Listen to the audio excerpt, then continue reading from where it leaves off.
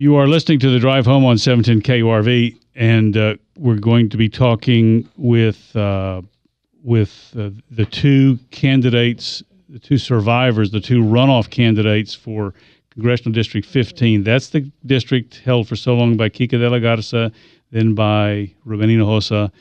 Hinojosa announced he's retiring after 20 years, so we got to pick somebody. And there's a runoff in the Republican primary, there's a runoff in the Democratic primary. The Democrats who are in the runoff include Sonny Palacios of Edinburgh and Vicente Gonzalez of, I guess, McAllen. And he will be with us in a little bit. And Mr. Palacios is in the studio, so thank you for being with us. We appreciate it. Oh, thank you for the invitation. So now what happens? Yeah, the runoff is what day? The runoff is what day? That question. When's the runoff? And also the whole cliche question, how do you feel? Like, yeah, how do you feel? Well, we're looking at a runoff probably in May 20-something. Off the top of my head, I don't remember it. But I feel good. We feel good. We're in the runoff. We live to fight another day. And that's a great thing. Did you believe there was going to be a runoff, or were you we knew there was going to be a runoff. It was just statistically impossible. We hoped for no runoff, but statistically it was going to happen. Where was your base of support, or where did you draw your most? You were Vicente Gonzalez was 40% of the vote. 40? Correct. He was 44%. I think I pulled in 19, just under 20%. Well, you know, traditionally the guy leading into the runoff wins. So how you actually traditionally the guy coming in second wins. we did that really? one. Yes, because they're the ones that fight harder. So that's your answer. Yeah, and everybody loves an underdog, and that's how we've been. We've been the underdog in this whole thing. Does strategy and issues, stress, presentation change from regular election to the runoff? Yes, they do. We start looking at, now you know polling numbers. You see what the precincts did. We see what every area did and where you were strong, where you were weak, and we've been analyzing those numbers all morning.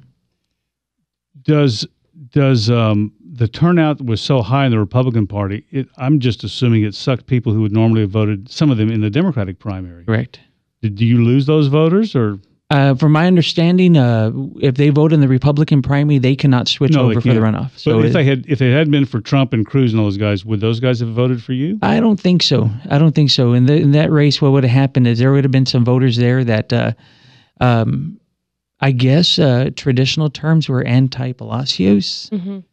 And so Trump was your ally? Is that what you're saying? No, Trump would never be my ally. But what ends up happening, those voters are not going to be able to vote against me now. Yeah, yeah, they're Republican voters. Correct. Or the ones that cross over. Okay. So if I had voted the Democratic primaries and I wanted to vote again in May, I could do that. But if I voted in the Republican primaries, I can't vote in the Democratic primaries. Correct. They can vote for the runoff. They can vote in the Republican runoff, but not in the Democratic runoff. Correct. Okay. And there is a Republican runoff. Yes, with Tim Wesley and Ruben. That one surprised me. People will be. That's what I was telling Davis. People need to understand it's not just the Valley that's running. District 15 is a long district, and it's Tim Wesley pulled 53, I think, % of the district. So y'all need to just really go out there and hit all the way up to Seguin, right? And we've been doing that. We've been doing that. And the Republican side, it's been interesting. It's been interesting. I didn't expect that race to come out the way it did, especially with the Republican numbers that happened down here. The fact that we get to talk to you guys again, there are a lot of questions because we had you here in studio, a lot of questions that we wanted to ask but did not get to. So now I'm like, we get to ask you a few more questions before elections on May. So I do have one, if I can ask you one question, Sonny. Okay, this is something I wanted to ask when we had the Congressional Forum with Channel 4. Do you believe in term limits? Because that's the topic earlier today. Do you believe in term limits? If so, how many years would you like to work in Washington? I would love to work in Washington as long as I'm effective. Okay. Do I believe in term limits? They're called elections, especially in this term, in this day and age. In this position, every 2 years is a finicky public. If they vote somebody out, they're going to vote somebody out. And this family, they've told me themselves, we voted you in, we'll get you in, we'll get you out, Sonny. You know about the extended Palacios family? Oh, no, it's my aunt. Yeah, my aunts. Oh. My aunts and my sisters. I guess that's all it needs, right? It's the women to make the decision, and that's it. One of the things that bits of analysis I read was that this is an insurgent year, and if you're going to run, you got to be an insurgent. You got to kind of run against Washington. It didn't seem to me any of the people in the Democratic primary were running against Washington or throw the bums out kind of thing. No, that was strange. This was a very typical under market race. What I saw happening down here in the Democratic Party. It's the same boys club, of which I was not a member, but it is what it is. We're in the runoff, and we're going to run. So there was essentially no new ideas or dynamism or anger or no, not at all, not at all. I mean, there tried to be in some of these debates, and people asked the right questions, but it was pretty much a consensus, and it was pretty much a yes sir, no sir, toe the line type of thing. And as much as we tried to make some waves and try to get our point across, every other debate, when I take 2 steps forward, it seemed like everybody else took 2 steps towards me, and I took 2 steps again. They take, I was flattered by their mimicry, but it was kind of shocking. Yeah. Let me ask one question that's fresh, and then we'll switch to Vicente Gonzalez. And this is, I almost feel bad doing it, except this is something that you guys will have to deal with if you're in Washington. Bad because it's like not the normal stuff we talk about.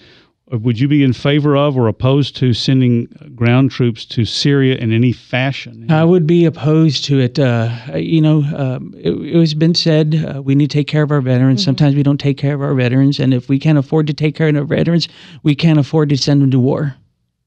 It's that simple. Yeah. All right. Well, that's... Any closing statements before we go? Yes, I encourage everybody to get out to vote and let the best man win. Choose wisely. People, choose wisely. We want to get rid of politics as usual. Let's choose wisely. All right. That's Sonny Palacios. Thank he is you. one of 2 people in the runoff because you can only have 2 people in the runoff. Thank you for being here. He dragged his 16-year-old daughter along. I'm pretty sure she wanted to come. We'll talk with her after the break. But we're going to go right now to allot the same amount of time to the other fellow in the runoff, Vicente Gonzalez. Thank you very much for being with us. We appreciate it. Mr. Gonzalez, you there? Yes, sir. I'm right here. So, what do you think? Let me start off with the one that I just asked Mr. Palacios. It's not something we typically think about down here, but you would have to deal with it in Congress if you're elected. Would you be in favor of sending, in any form or fashion, ground troops to Syria? In the right situation, I certainly would think it would be the right thing. I hate to have Iran and Russia, controlling what's going on the ground down there, and I hate having other countries lead us in conflicts. I certainly think that the United States needs to continue to be the military leader of the world, and I know me and him differ quite a bit on that, but I think we need to have the strongest military in the world. We need to continue to invest in that. And we need to make sure that that our veterans are taken care of when they come home, that they have the health care and the jobs waiting for them after their service. I'll ask you the next question, and I asked this to Sonny as well. It's kind of cliche, but how do you feel about last night's results? Well, obviously I'm very pleased. We're 23 points ahead of the next guy.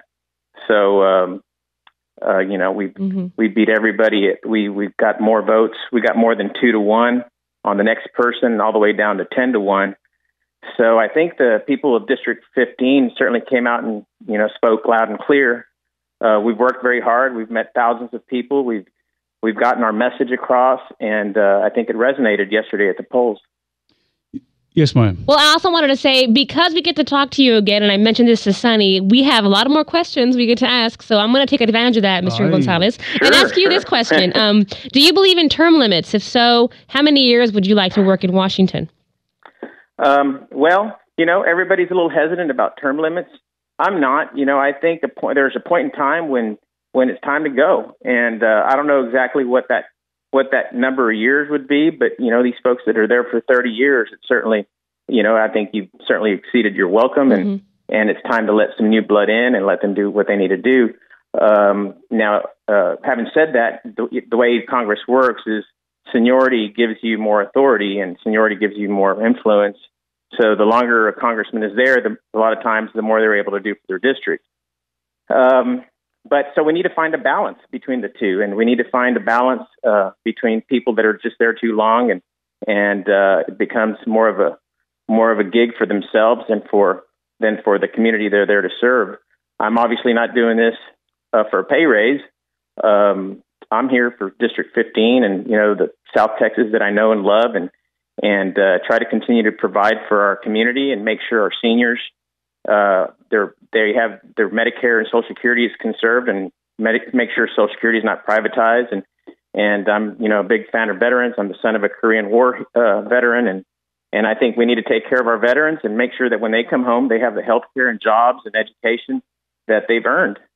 We have border issues, and we have educational issues that are very important to me.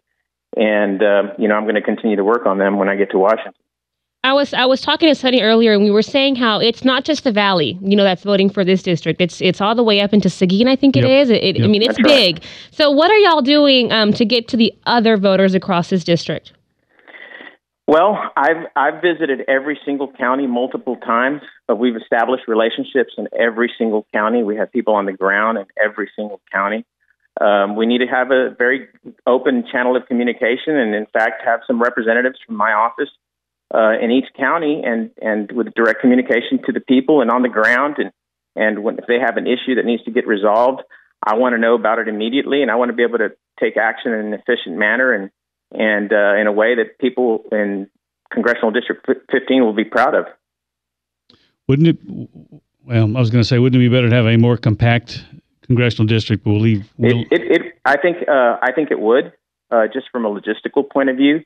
It's very difficult when you have to travel 4.5, 5 hours to get to one side of your constituents. I mean, I love the good people all over my district, but yeah, if it was more compact, I think it would be more practical. You guys have to buy, if you're going to buy radio or television, you have to buy in the Rio Grande Valley, you have to buy Corpus, you have to buy San Antonio. It's awful. Yeah, I think we have to buy Laredo, like Freer is Laredo, San Diego is Corpus, Valfrius is Corpus. Obviously down here, we're in the Rio Grande Valley. Then we have San Antonio, and there's 4 markets. I have to believe that district was drawn, at least in part, to incent Hispanic representation under the Voting Rights Act, and I'm getting way over my pay grade. But I always thought it was ironic that to do that, you had to give the candidates 4 media markets, which is just, it really knocks out the guy who doesn't have cash. Yeah, it's certain. There's something that's certainly unfair about the way it certainly seems like something's not fair the way it was drawn. I wasn't involved in politics at the time that this district was drawn. In fact, I'm not a politician. This is my first time in politics, so I wasn't involved in the drawing of that district. But certainly down the road, I'd like to do something that is more conducive and that's more helpful for the constituents, and to assure that they have the right congressional service and the right attention in Washington. I think many times when they have to travel 5 hours or 4 hours to an office to be able to get the attention that they require, it's tough for both constituents and the congressional staff. Mr. Gonzalez, we're almost out of time, so do you have any last remarks before we go? Well, I want to thank all the supporters. We've had overwhelming support. We've had a lot of people come on board, even just today and last night. Obviously, our circle has grown, tremendously. I want to thank all my supporters. I especially want to thank all our seniors and veterans that went out to support our campaign. We'll be fighting for you every day in Washington. I have a plan for the first 2 years of college for our high school graduates to come out of college tuition free. We've had a lot of support on college campus. We've had a lot of support from our veterans, our senior citizens, and I'm very grateful, and I'm very grateful to the community. I'm very grateful to the media and you guys that do your work and are able to help us get our message across. Well, I'm very thankful. Let me break in there. That's a good place to leave you, or for you to leave us. Vicente Gonzalez, thank you very much for your time. Good luck. Thank you. Talk to you soon. Yes, sir. Vicente Gonzalez in the runoff for the Democratic nomination for Congressional District number 15. And you have until May. I think you said May was the runoff election, May, which I think is just weird. So we'll be having both of them on again because people are going to forget. The voters are going to forget. They give. I thought it was always a month, but by the time you get to late May, what are you doing in late May? School's getting out. People are making vacation preparations. People are in utter chaos because school's getting out. They're not thinking about elections, but they didn't ask me. You're listening to 710 KURV. This is The Drive Home.